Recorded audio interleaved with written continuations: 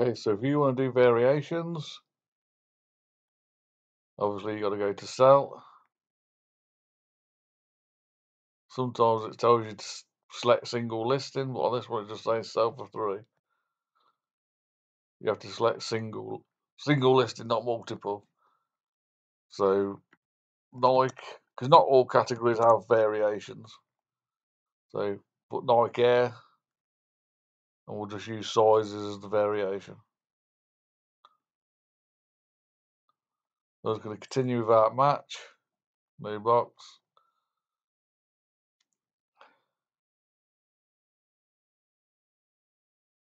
So sometimes if variations ain't shown, you can click there and go into your settings and find it, variations there, on, off.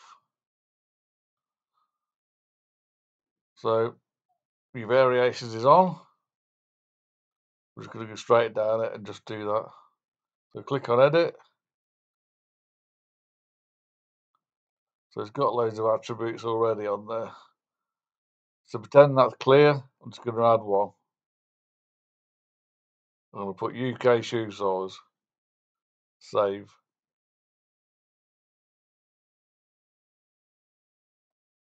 We click on it, and then we're going to select create your own.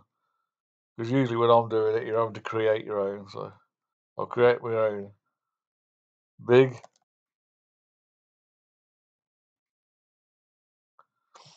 Sorry, my G's gone on this keyboard. So big.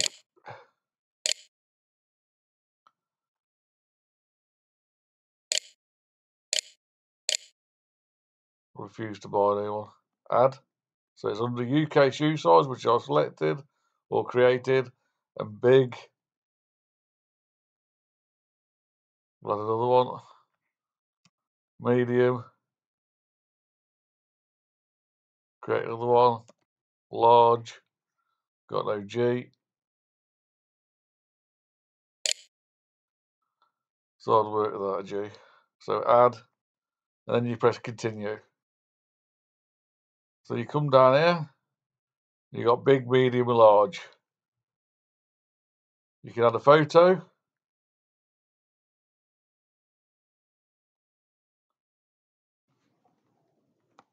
So you've added your photos. Let's just say it's different Nike trainers, different sizes, or different toys, whatever. You can then add the EAN number or put does not apply. Obviously, you got your big, your medium. Then you can select your quantities and then add your price for each.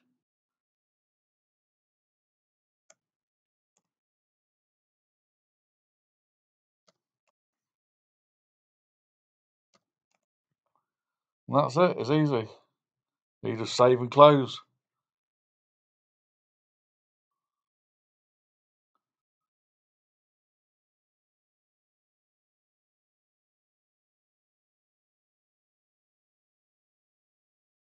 There you go. Prices from 0.99 to $2.99. Big, medium, large. Easy.